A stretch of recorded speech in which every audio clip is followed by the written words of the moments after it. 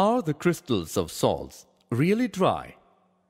Let us find whether the crystals of salts are really dry or not.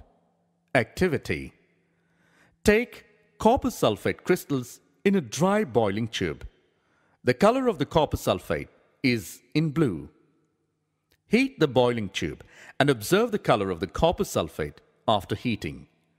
You can notice the water droplets on the walls of the boiling tube, and also the color of the copper sulphate turns to white because water removed from the salt.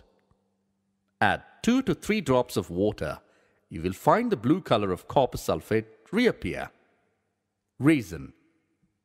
Water of crystallization is a fixed number of water molecules present in one formula unit of salt.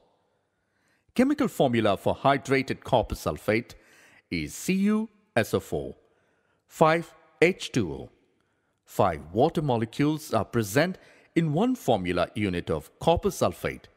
Gypsum has 2 water molecules as water of crystallization. It has the formula CaSO4, 2H2O.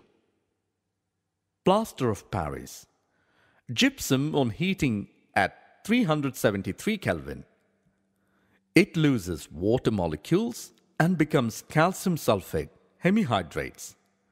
Plaster of Paris is a white powder, and on mixing with water, it changes to gypsum once again, giving a hard solid mass. Uses. Used as plaster for supporting fractured bones in the right position. Used for making toys, materials, for decoration, and for making surfaces smooth.